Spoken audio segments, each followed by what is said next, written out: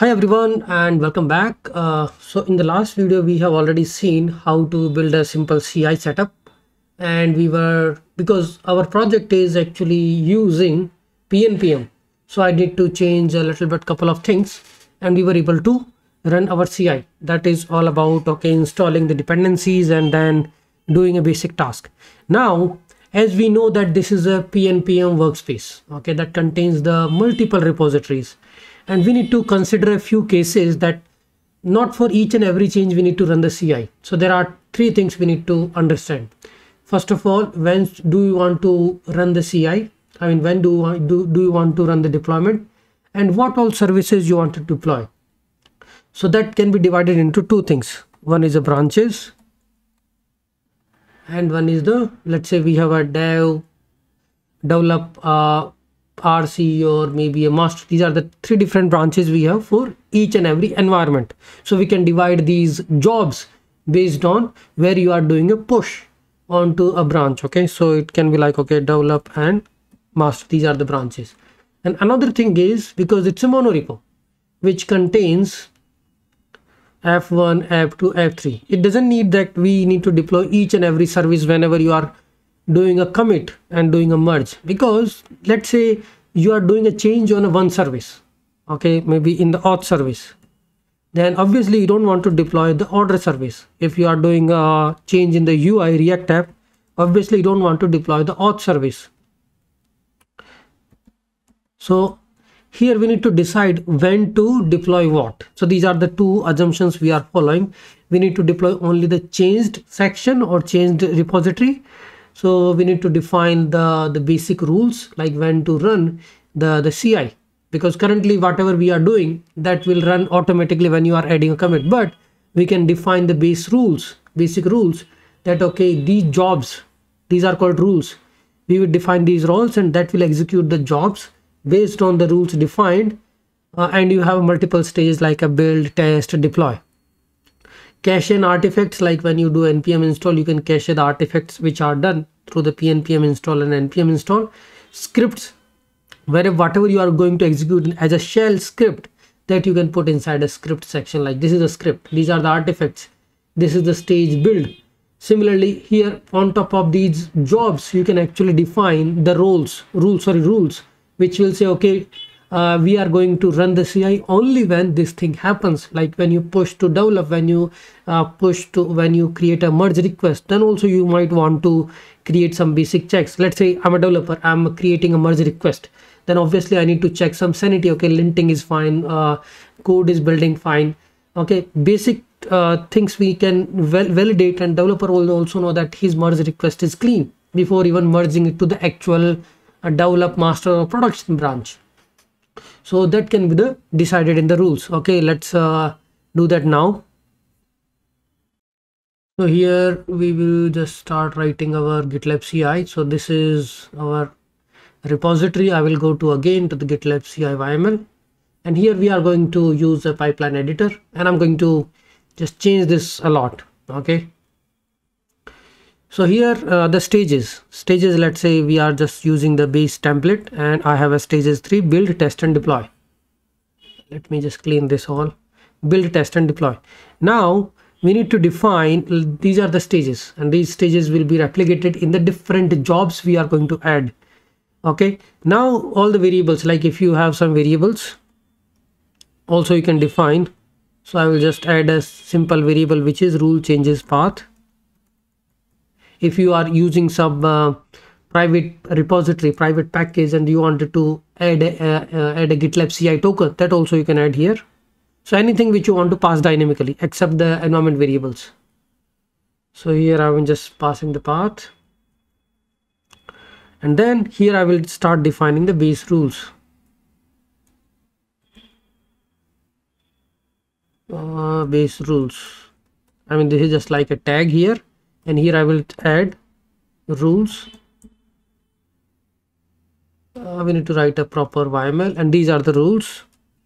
So here, what are the rules? First of all, rules are actually some criteria which we are adding. Run this CI task if this criteria matches. So what we are doing is we will just create a base rule, and then we will extend this base rule in other scenarios. So here I'm adding my first rule is if CI commit branch equal to the CI default branch. You already know this repository has a default branch. If the commit branch is developed, then it will execute it.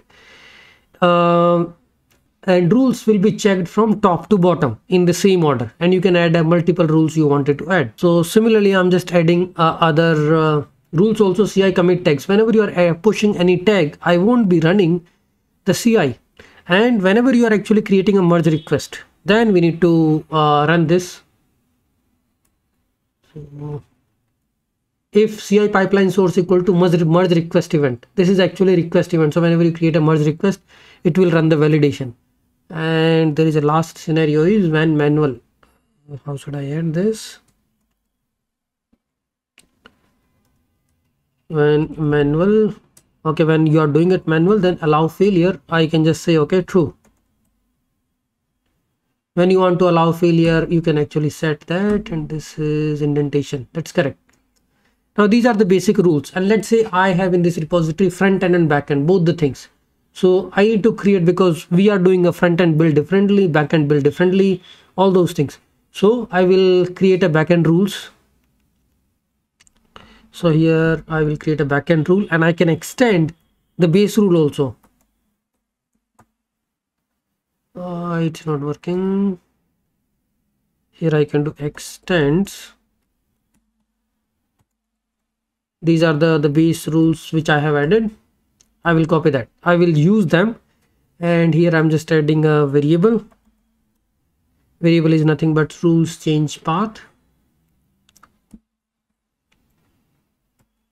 And similarly, if I have any front end, so these are actually, this is still a rule. For front end also, I'm going to extend the base rule. And then if there is any variables, I will just add a change path here. Because why I'm saying this change path, because we are using monorepo, and we are not going to build the whole package and every service deploy. We are going to use this path alias. Okay, just use this microservice, user microservice, auth microservice. Just use this particular path only. Now you can just add some jobs. So these are the stages. We just added the basic rules, and now I will start adding the jobs. And jobs are nothing but, let's say if I'm doing a backend build, front end build and backend build, I will add these two jobs. I'm just copying it from my standard template. So stages build. So the stage should be coming from this, either build, test and deploy. So I'm using the build, and I'm extending this, the backend base rules. And if you need any artifacts which are stored in the earlier jobs, then you can use in the needs and script. This is the shell command you are going to execute. So this is our simple GitLab CI. So if I just try to commit this, so similarly we can also add couple of more jobs like backend test, front end test, backend build, front end build. And you can see here front end test needs the whatever needs the front end build. So you cannot run this without running the front end build. Similarly, backend deploy needs backend test. Similarly, front end deploy needs front end test. Let me just see if this editor looks correct. And now, as we have already defined, let me check the pipeline. So if we see the whole pipeline, what are all the things it is going to run, you can see the build, test is dependent on the build, and deploy is dependent on the test. So backend build, front end build, these are nothing but just going to install. If you see what it is doing actually in the code, nothing. It is going to just use this executor. And here the rules you already know, that when you are adding a commit on the default branch, and how you know the default branch, in the settings repository. And here you know that branch default, which is a develop branch. So whenever I do the commit, it will be happening like this. Or let me just create a merge request. So how you do it? I will create a, from the code, where is the code base? So this is our main branch, develop branch. I will just git checkout -b, and I will create a new branch, API changes, and I will just update a readme file.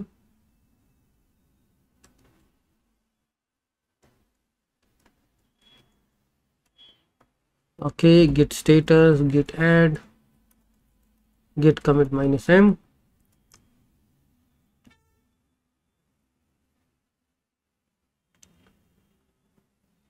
So I will just add a commit, some dummy commit. Okay, testing CI. Okay, git push org, and this is the branch you are pushing, right? And this is the merge request I have created on develop, right? So this is what this is actually, you created a merge request, and here in the pipeline you will see that already build is happening, and this is also starting.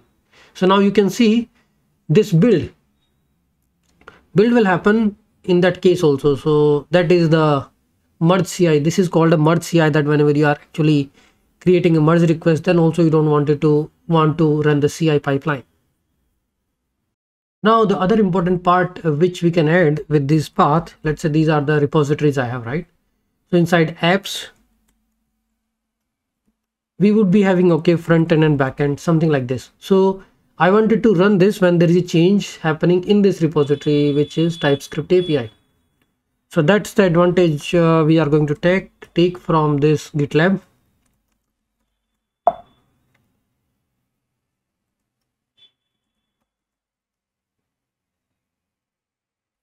So here we can specify the path also. So here backend, I will just edit this. Whenever any change happening, let's say the backend build, and here extends, these are the rules. Okay, whenever the change happening in the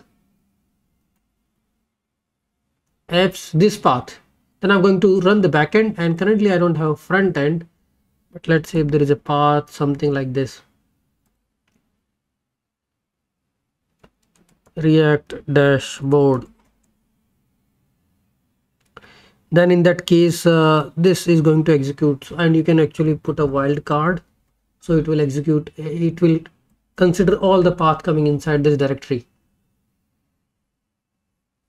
So it will run this CI, the backend build, only happening when you are actually updating this express TypeScript APIs. So I will just commit this.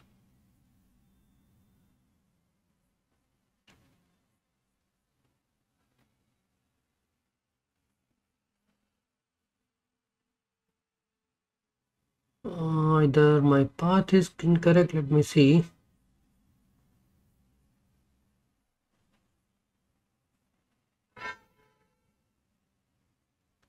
So we have apps and root path and the /. This is my GitLab CI.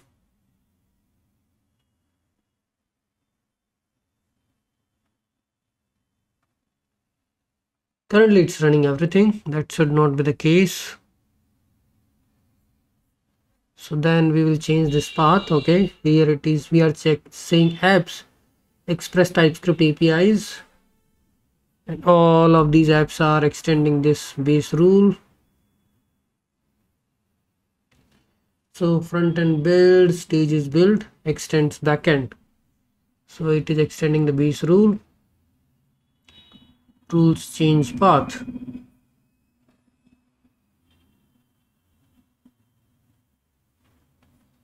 Okay, let me see if something is wrong with this. Let me check the configuration. Okay, so what I think is this changes work based on, I think, the root path. So let's do it differently. I will change the strategy here because it's not the root path. So let's try to change our GitLab CI. So we are doing a couple of demos like how all these things works. Like in this, we try to create a basic CI YML setup, and now we are going to do the actual setup for our backend. So what do we have is we have a couple of Node.js services. So we are going to run the setup, build, test, deploy, all these things we are going to add as a stage. So you can get this from the commit history. I'm going to remove this and I'm going to add a couple of our stages. So what do we have here is this is a monorepo. So I will, before we add the stage, I'm going to add some default configurations. So this is the default incorruptible false, that is fine. Here I'm going to add an image. Okay, what is the default image we are going to use? So here this is a node 16.13.2 Alpine. I will be using just a light image. Incorruptible, let's keep it true. Okay, and then before script, because we are actually doing before script is actually hook, and this will be executed before everything. And what it does is it is going to install the required things because it's a PNPM, right? So we can install the PNPM globally on this container, which is going to be bootstrapped as a node 16.0. So this is default, means it will override any other configuration. If you haven't specified image, then it will use a Node.js image. And before script, what all we can do? The container is up and running. Now what all things we need to install, because we are using PNPM. So I will install PNPM globally, because this is the same issue we faced in the last video. I will install 6.x and then PNPM config set. You can set the store PNPM cache store directory, which is .pnpm store. So it will tell the container to install all these things, apk add bash. So these things, because we are going to run the scripts on the bash terminal, so we need to install bash and just set this config store directory to the PNPM store, install the PNPM. So this is the default. Now what are all the stages we are going to have? We will have a setup. Setup will just check the linting stuff and all. Then we have build, test and deploy. And in here you can have a deploy dev, deploy prod. These multiple stages you can have based on where are you deploying. So if you want to isolate these services, what we can do is we still needs to identify how we can segregate the changes. Let's say I want to deploy only one service, right? So that I will try to identify how we can do it. Let's first try to do the setup, and first let's try to put the caching, what all things we are going to run in the caching. So workflow, and here the rules. So these rules will be applied to all the. So in the last example also we were having some rules that when should this whole CI setup should run, right? So whenever you have when the pipeline is, so the two default rules we already know, that don't run this when there is you are pushing a tag. Okay, and CI pipeline is the push. Okay, so these are the two other conditions. Now we can also, whenever you are updating the documents or whenever you are actually, so you can also look for the commit message, CI commit message. So similarly CI commit tag, these are the global variables which will always be there in the commit CI, and you can use these variables like CI commit message. Okay, similarly there is another variable we have is a CI personal token, GL token and all. So how we can just do this is, so we are going to run this for all different type of commits. I will add these two rules which we have added in the previous video. If commit branch is the default branch, and here is CI pipeline source is a push. Okay, what is this problem? It's an indentation issue. Okay, so all these cases we are going to run the workflow. Okay, and apart from that we are also going to add a dependency cache, because there should be some cache library.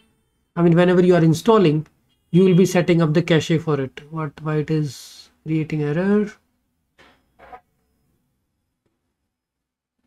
must start with the same column. Okay, are they not starting? Deploy prod, that's fine, we can ignore that. Currently did not expect underscore. Okay, you can just make it as no, this will be fine. Okay, now it is valid. Still it is complaining.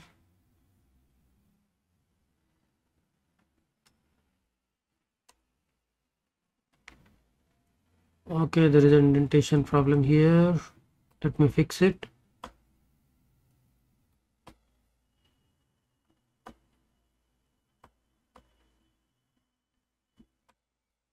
Okay, now yeah, there was an error because I was not putting the indentation properly. Then we have a dependency cache, like what all things we are going to cache, and then this dependency cache will be extended by other jobs.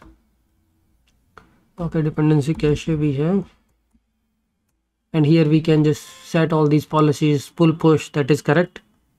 Okay, policies, let's say pull, untracked. I will check what are these flags when on success, and here cache policy, and then there is a key, cache key. What are the keys we are going to use for the cache, and then what all files you are going to cache. All those things I'm going to cache PNPM lock.yml, and then what are the path which you are going to cache. So here I will just going to cache.npm because it's a node project. .npm .pnpm store node modules. Then we have, because we have packages and the applications, and there can also be node modules, so we are going to cache the directories also. Packages star.npm policy pull. So this is the dependency cache we have created. Now this will be extended by our other jobs. Let's say I'm creating another job is setup, and the stage will be for this is setup. Stage is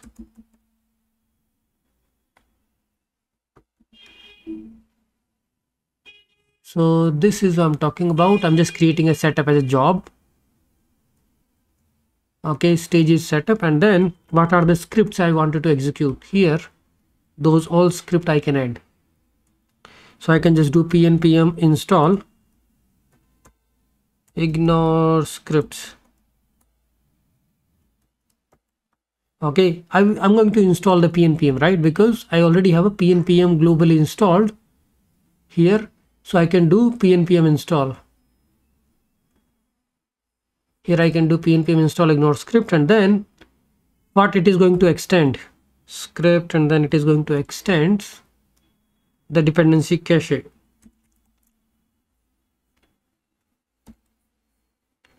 It will extend the dependency cache, allow failure false. This is like, okay, if this fails, we are going to stop the CI. So this is allow failure is same for all the jobs. Whenever you are saying false, that means whenever there is an error, it will terminate the whole CI. And cache, what is the cache policy is pull push. So we are fine with this. So now this setup is going to run for all these cases. CI commit tag never, but whenever you are doing a push on the default branch, I think this is duplicated, right? CI pipeline source push. Should we do it? I mean, not for each and every push. So I will just remove this thing. Setup. So it's like we have only one job added. Now there can be another job is build all, because it's a PNPM workspace, and whenever there is any even a single deployment, what we need to make sure is that all are building properly. So stage is build, and what is the script you are going to add? npm run build. This script we need to add in the root package JSON that can do the build of all the applications in the workspace. allow failure should be false, allow failure false, and it's a build, so it will generate an artifacts also, right? So do we need to create a cache of the artifacts? That we can do here. Artifacts expire in, let's say here we can just set an expiry 1 hour. When on success, need setup. Okay, these artifacts. So here we can also add a dependency. So these are the artifacts, and this build all needs setup task, setup job to be run. Okay, once the setup is passing, then only the build all will pass. And this is when on success.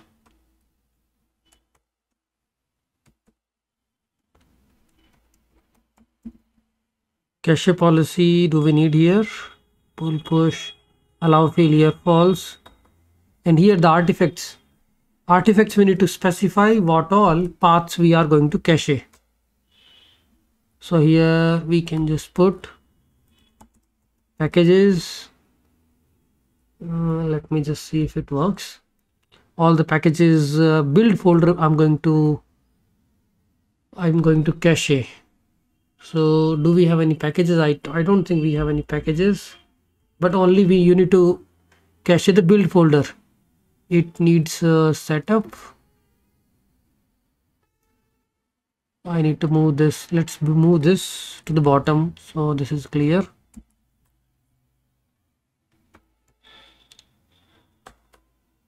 It needs setup, artifacts,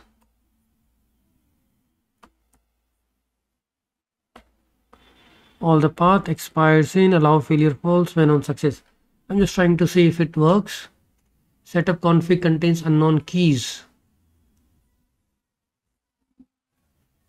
So here what do we have is cache keys. Job setup config. Okay, let's see setup. Unknown keys. What? Allow failure, cache policy.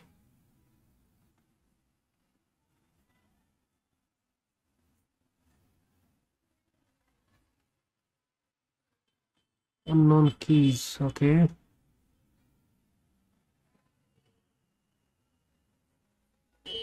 I think it is talking about this thing, cache key, path policy.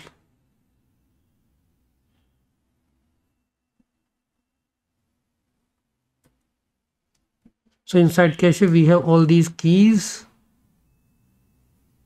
Okay, this path should be with the root, I think. Okay, now it works. So cache, what we are doing, these are the files, this is the key file, and these are the path, and this is the policy, and when on success. Just an indentation problem. We need to really take that seriously, and I can just commit this thing,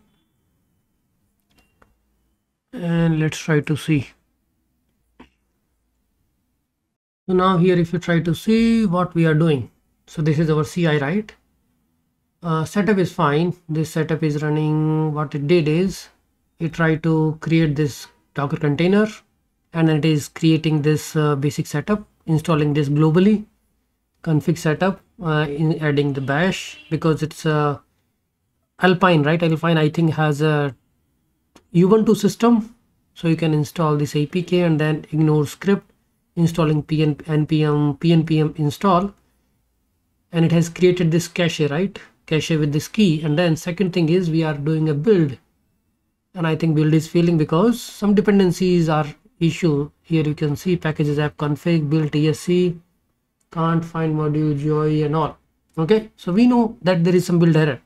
Even we can also try to run this project locally and try to see where is this build error. So first thing is getting things available on the local first, npm run build.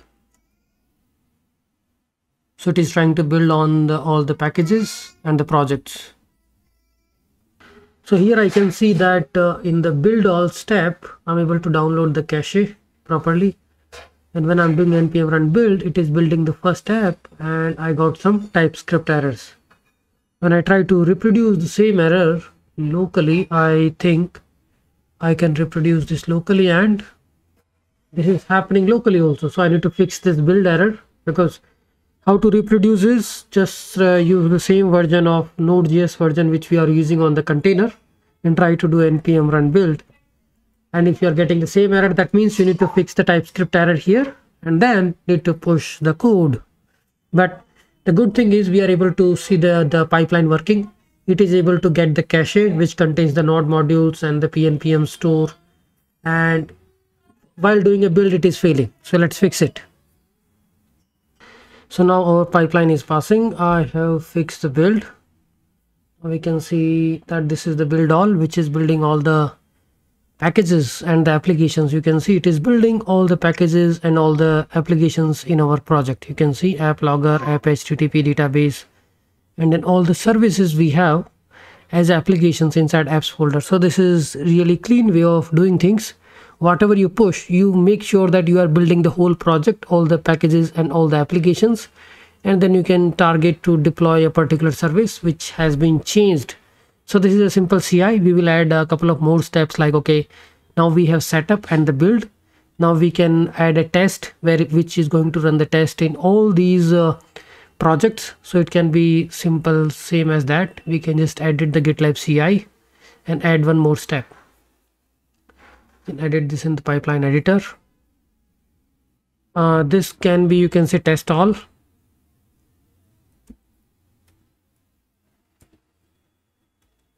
Here you can say test all, and this stage is test, and it is going to do npm run test. We need the dependency cache because we need the node modules and all. Need setup and build both. Okay, so this is all about the CI setup we have done for the monorepo. At least we are able to do the prettier lint test build. Now the remaining is all about deployment. So we will be adding the deployment script in these individual repositories, individual folders inside applications, and we will set up the deployment in the next video.